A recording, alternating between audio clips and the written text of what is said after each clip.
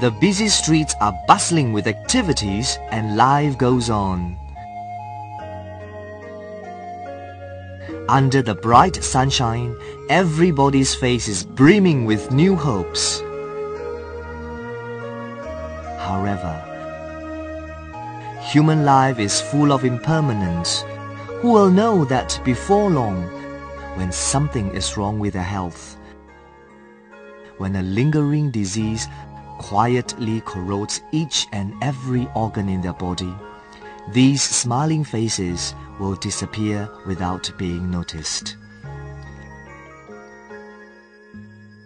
Statistics from the Ministry of Health reveals that each year, 2,000 Malaysians are found to have suffered from the kidney disease, and this figure is on the steady increase. In the vast sea of human beings, have you ever thought that one day we may also suffer the same fate as these patients when our doctor confirms that we have contracted the kidney disease and only renal dialysis can temporarily prolong our lives? However, only 10% of the kidney disease sufferers can be given dialysis treatment in the government hospitals throughout the country.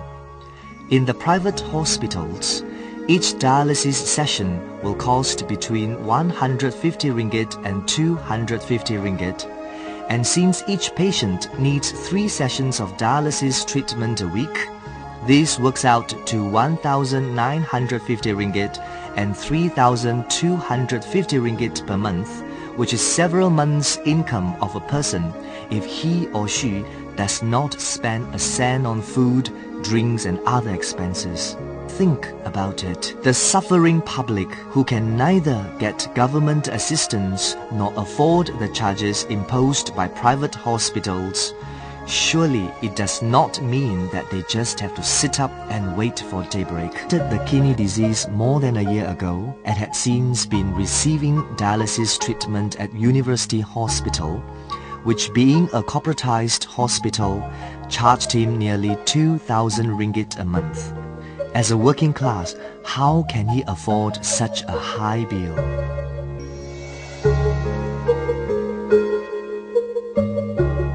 His salary goes towards paying for household and educational expenses. When he had to foot such a high bill for dialysis treatment, his family has been plunged into a state of panic. These patients will face pressure from the society and the families, both physiologically and psychologically. Since they have to undergo dialysis treatment every other day, there'll be no boss willing to employ such a sick employee. This is a social pressure. On the other hand, family pressure comes mainly from the huge dialysis bill. As a result, the patients are prone to be deserted by the family members. Their body is weak and cannot do heavy manual labor. The kidney disease patients will face the predicament of unemployment and inability to bear the medical expenses. Many of them have committed suicide as a result. They will face death if they stop undergoing 3 sessions of renal dialysis treatment. This is because the blood in their body will become so dirty that the organs will not be able to tolerate.